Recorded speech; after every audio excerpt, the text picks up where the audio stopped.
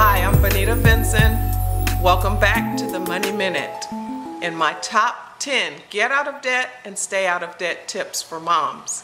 Number 7 on my list, commit to cash holidays.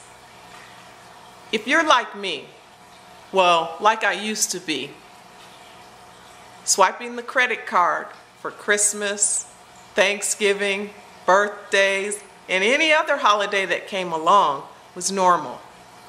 If you want to get out of debt, I recommend that you commit to saving for those holidays and special occasions in advance so that you can really enjoy the holiday without waking up the next month and having everything that you spent for those holidays on your credit card bill.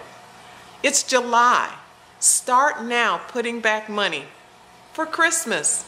It comes every year, and we know that. You can do it.